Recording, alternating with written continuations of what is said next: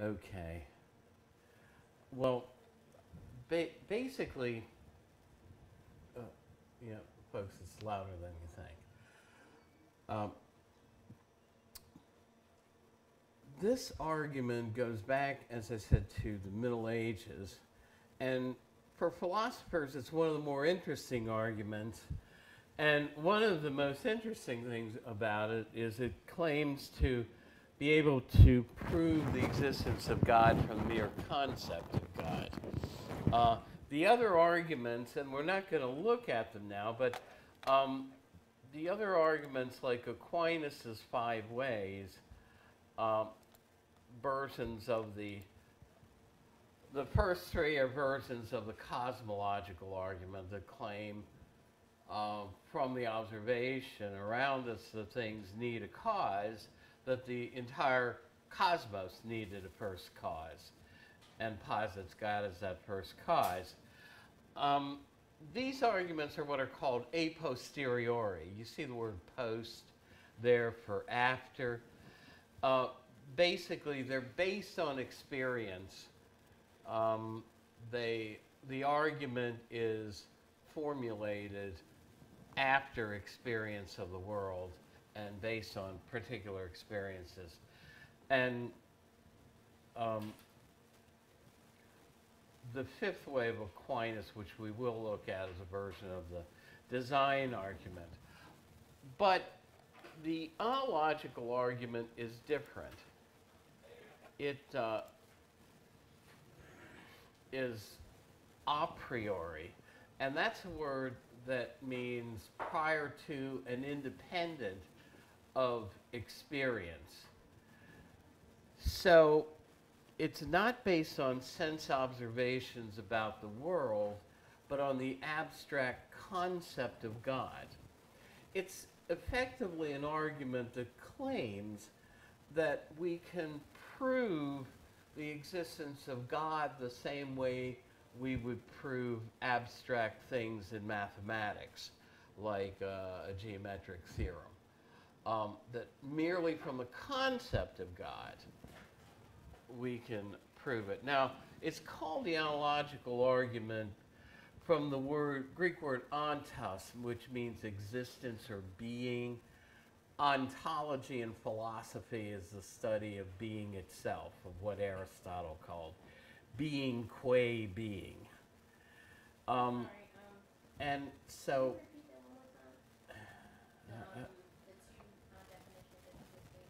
well, basically, ontology is the study of existence, of being itself, right? So that's why we call this the ontological argument. It takes its word from being. And so it moves as a premise from a concept of who God is, of God's being, to the conclusion that the being that fits the concept has to exist. So it's an argument that purports to prove with mathematical certainty the existence of God. And it's had several lives in the history of philosophy. Anselm formulated it in the Middle Ages, but was critiqued in his own time by some fellow monks.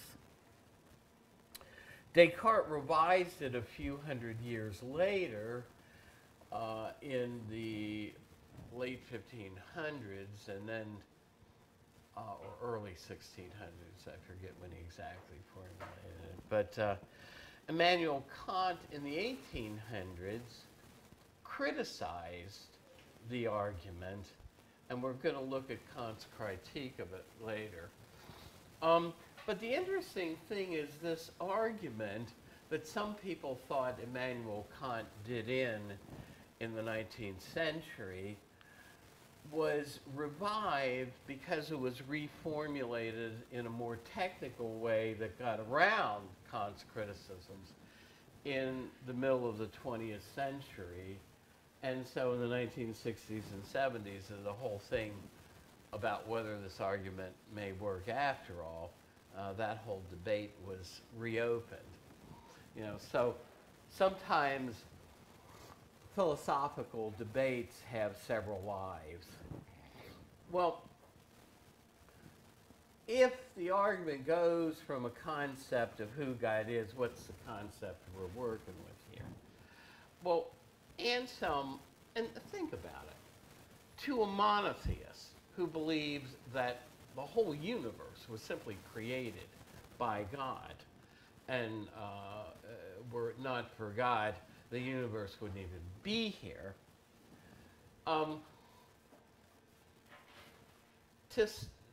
To a monotheist, who or what is greater than God, right? And so he works kind of from this observation, that God is a being than which none greater can be thought. In other words, we can't even think of a being greater than God. Now, in Anselm's time, and he's basically living in a Roman Catholic country, he can say that pretty much even a denier of God would agree on the basic concept of God. I mean, in that society, even somebody who disagreed about whether God existed would still buy into the very traditional Christian Roman Catholic description of God. So he says, even the fool, now here, he's not trying to be a name caller. He quotes a biblical verse, and I put the reference down at the bottom of the slide, that says, the fool has said in his heart, there is no God. So the fool here is the denier of God's existence. But Anselm says, look, even somebody who denies the existence of God is going to still agree with me on the basic concept of who God is, or would be, if God existed. So, what about that? Well, basically, Anselm is going to try to show that you cannot agree, on the one hand, that God is the greatest being we can think of or imagine. God is that than which none greater can be thought. And on the other hand, deny God's existence like the fool wants to do. So this raises the question, can we deny existence to a God who's such that none greater can be thought? Now, this also lets you know the nature of this argument. It's an airtight deductive argument of the sort you find in mathematics, like in plane geometry. In that type of an argument, it's an absolute contradiction to claim that the premise or premises of the argument are true, but deny the truth of the conclusion, if it's a valid deductive argument. Now, and if you take logic from us, some people do before they take intro. No, so we're not going to get too far afield there. But basically, Anselm says, no, you cannot even deny the existence of God as the greatest being you can think of without contradicting yourself. Folks, please, the cell phones, all of them out of sight. Okay. Well, okay, if you're using it as a camera to take pictures. But remember, these are in Blackboard. All right, so to move on. Think about it. What is somebody saying who does not believe in God, who denies God's existence? And that may be true of some of you. Well, what's the claim of somebody who denies God's existence? Well, they're saying, okay, God exists in my mind, in our minds, as a concept, but God does not exist in reality. Now, here in the next slide, you see, and this is Anselm's actual illustration about this. You see him accept a Platonic principle. For Plato, to be greater also means a greater degree of existence. So he says, think of it in terms of a painting, right? If the painting exists only in a concept in the mind of the painter, then that existence level is less than if the painter actually paints the painting, and now that same painting exists not just as a concept in the painter's mind, but in reality, right? So it's one thing for a painting to exist only as a concept, another for it to exist in reality, and it's greater for the painting to exist in reality than just as a mental concept. So it's greater to exist in reality than only in the mind. So suppose that than which none greater could be thought existed only in the mind, then it wouldn't be the greatest being we could think of. We could think of a greater one, namely one that existed also in reality. But pretty much by hypothesis, we're working with the concept of the greatest being we can think of or imagine. So the bottom line here is, in order to qualify as the greatest being we can imagine, since it's greater to exist in reality than just as a concept, then the greatest being we can think of, that than which none greater can be thought, must exist in reality and not just as a mental concept, if it's indeed the greatest being we can think of. So you can see what's going on here. If you buy into the concept of God as the greatest possible being we can imagine, he's just showed you that God cannot qualify as that unless God exists in actual reality. And so from the mere concept of God as that than which none greater can be thought, he's just proved God's existence in reality. So God is that than which none greater can be thought, and so God must exist not only in the mind, but in reality as well, or we could think of a greater being, namely one. In other words, if the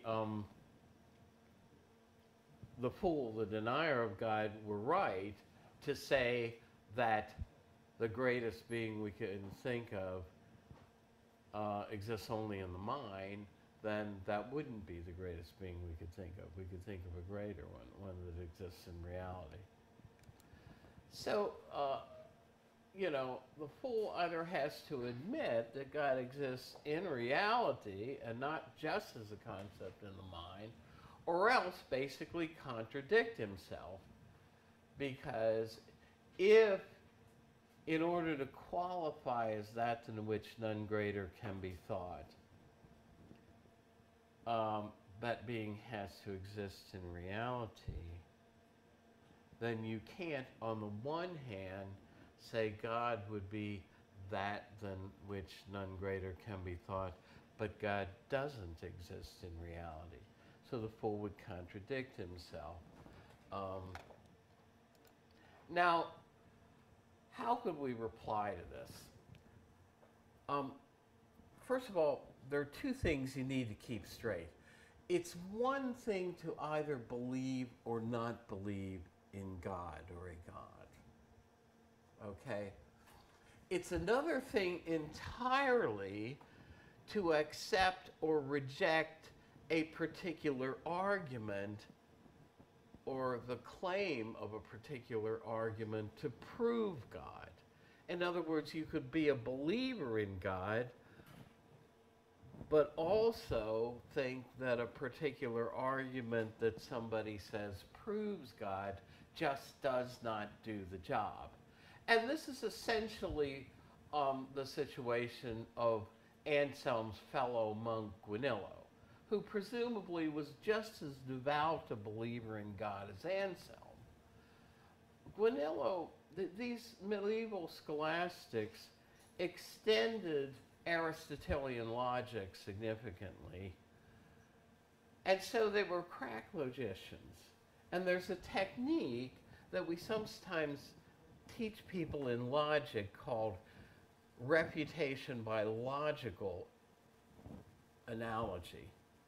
Not just analogy, but logical analogy. What do we mean?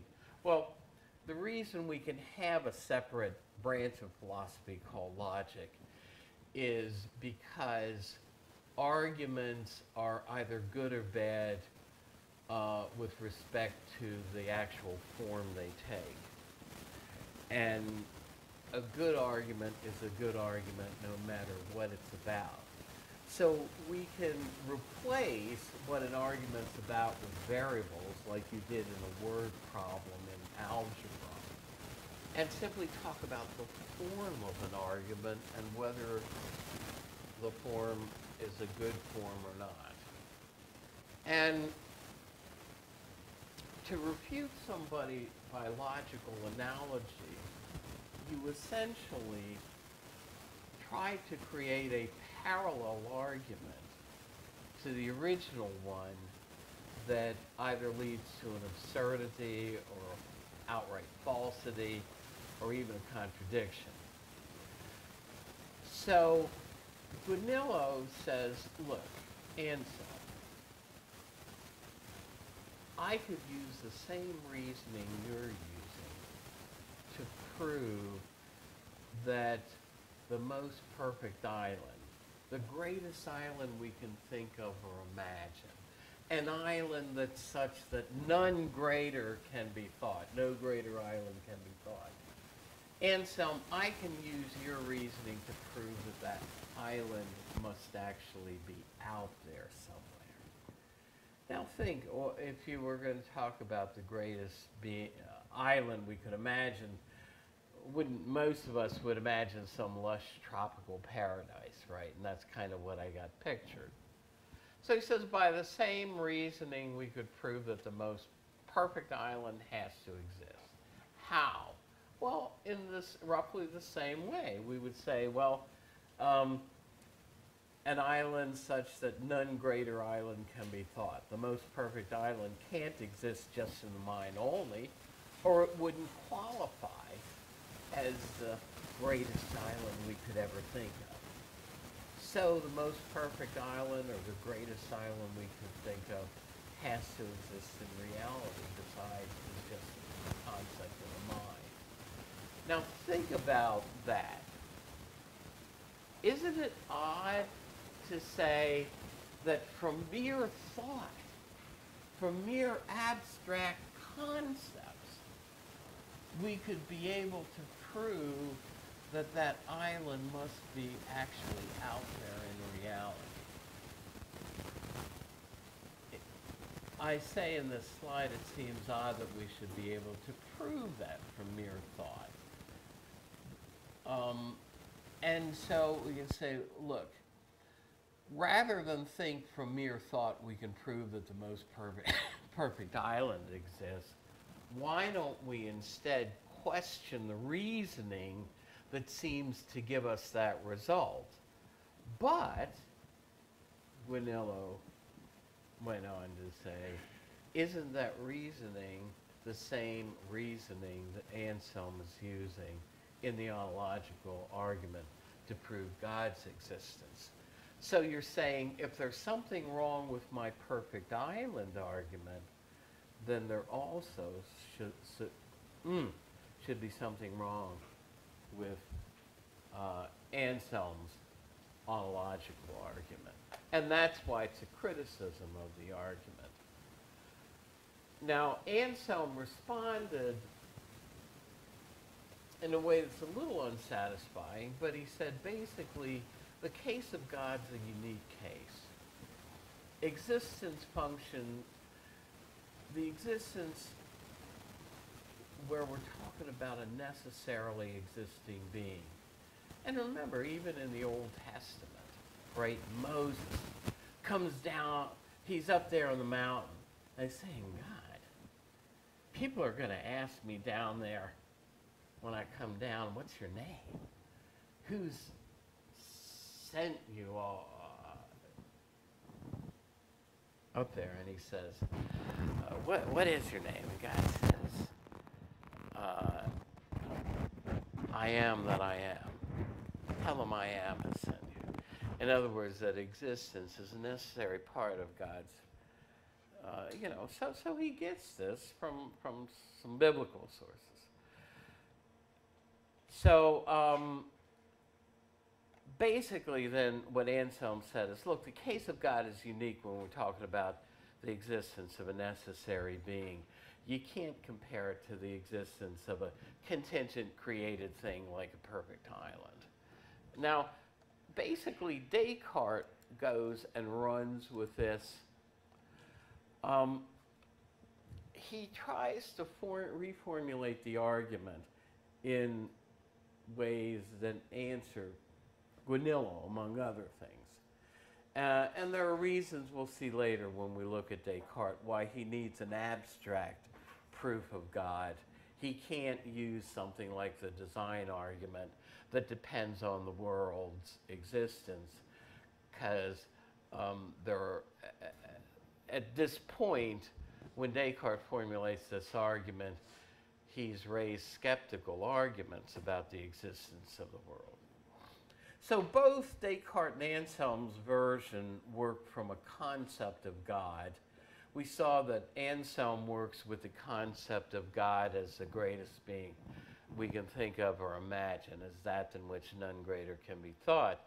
Descartes works with a concept of God that's also in line with traditional theism, with traditional monotheistic theology. He works with a concept of God as the supremely perfect being. For Plato, nothing is more perfect than goodness itself, the form of the good. Augustine in the 400s AD said, no, we got to put Plato's forms in the mind of God, because God is more perfect than any of Plato's forms and more fully existing. There's a problem with Plato saying the form of the good is the most fully existing thing. So anyway, moving along, Descartes works then with the concept of a being that has all perfections, all perfect qualities, because this being, God, is the supremely perfect being. Now, there are certain things, and Plato, but mostly Aristotle, talked about essential properties of a thing versus just properties something might have. In other words, think of it.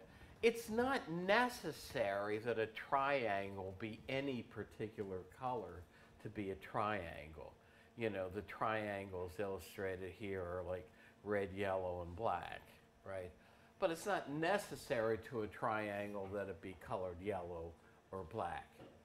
But it is absolutely necessary to a triangle being what it is, being a triangle, that it have three sides and three angles that add up to 180 degrees, like you saw it defined in plane geometry, right? And so what Descartes is going to try to convince us of is that existence is so necessary to the concept of who God is that it is in a way parallel to and as necessary part of who God is as having three sides and three angles are necessary to what a triangle is. So the idea is just as we can't think of a triangle without thinking of it as having three sides and three angles, we can't even think of God except as existing, is what he's trying to say. just as we can't think of a triangle without three angles. Moving along. You can say, well, why is existence so essential to God? And here we get to the claim of God's being the supremely perfect being as part of God's essence, what God is essentially. Descartes claims that existence is just another of the perfect qualities God has, of the perfections God has. Suppose we try to define the supremely perfect being. Well, this is one reason why I think his version of the argument is a little more understandable. Suppose we set out the traditional attributes that theologians bring in when they're talking about God, the God of monotheism. God is all-powerful. That is, God is omnipotent, right? Omniscience. God knows everything, knows all. Omnipresence. God is everywhere. It's not that God gets around so fast in the universe, but that in a real sense, the universe is in God. Omnibenevolence. God is merciful and morally perfect. Now, Descartes would say, this description is good as far as it goes, but it's not a complete and adequate description of God as the supremely perfect being, because there's one very important perfection, one very important perfect quality you're leaving out. And that, for Descartes, is what you see at the bottom of the second list. That is existence. So in order to claim that God is the supremely perfect being, you have to build into your description of God that God is an existing being. Well, you can see what this does. If you then claim, if existence is a part of the description of God, you can see that you would contradict yourself to buy into that description and then at the same time deny God's existence. And this is where he's taken us. So he says, so completely does God, the supremely perfect being, exist that God can't even be thought of as non-existing. And so the fool would contradict himself to claim that the supremely perfect being lacks existence. So likewise, with this argument, to buy the concept of God and yet deny God's existence would land you in contradictions. Another way you can summarize this argument, text I used to use did it this way. God has all perfections. In the 20th century, they said God is the sum of all perfections, all perfect qualities. Existence is a perfection. Existence is a perfect quality. Therefore, God has existence, or God exists. So, now, here again, Kant is a believer in God from the German Lutheran tradition.